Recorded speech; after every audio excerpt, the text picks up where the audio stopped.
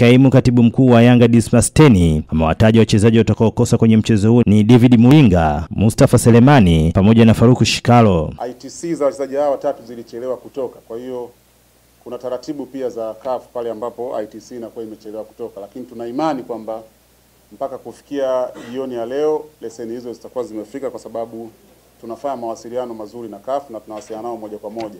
Makocha wa timu zote mbili wameelezea namna walivyoviandaa vikosi vyao kuelekea mchezo huo. In terms of preparation we've got many competitions ahead of us. Kizungumzia maandalizi yetu ya mashindano yanatukabili na nina uhakika kikosi chetu kitafanya vizuri na wachezaji wapo tayari tupatie matokeo mazuri ya ushindani kwa mchezo hapo kesho. Much better shape, but we try to find out some matches. I saw some of them.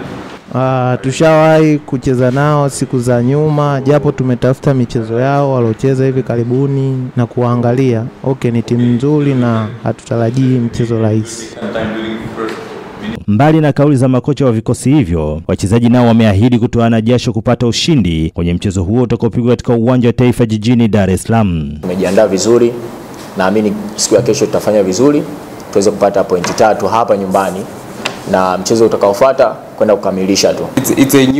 Wana kikosi kipya na sisi pia tuna kikosi kipya. Hivyo baadhi ya wachezaji wetu hawapo na timu. Hivyo huu ni mchezo mwingine kabisa tofauti na ule tuliocheza awali. Mashabiki wa klabu ya Yanga wanalipi kuelekea mchezo huo? Kikosi walichocheza nacho Township Rollers msimu uliokutana nao na kikosi hichi ni vikosi viwili tofauti.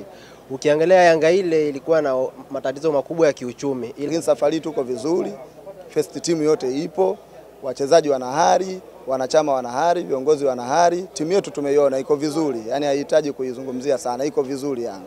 Township wanakufa mapema kabisa. Kwa hakika timu yetu msimu ni nzuri tofauti na msimu uliopita. Malengo ni kushinda kesho na kushinda mechi inayofuata marudiano ili tuende makonde. Wakati Yanga ikiwaalika Township Rollers, watani zao Simba Sports Club wameondoka mapema Ijumaa hii kwenda nchini Msumbiji, wakati KMC itakuwa nchini Rwanda kumenyana na AS Kigali, huku Azam FC ikiwa mgeni wa Faisal Kenema ya Ethiopia katika kombe la shirikisho siku ya Jumapili. Bwana Shomari, Star TV, Dar es Salaam.